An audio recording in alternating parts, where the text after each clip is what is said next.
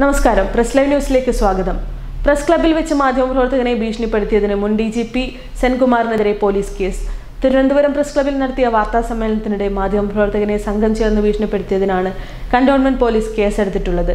TP സെൻകുമാറിനൊപ്പം വാർത്താ സമ്മേളനത്തിൽ പങ്കെടുത്തിരുന്ന സുഭാഷ് വാസുവിനെതിരെയും കേസെടുത്തിട്ടുണ്ട്. മാധ്യമപ്രവർത്തകനായ കടവിൽ റഷീദാണ് പരാതി നൽകിയത്.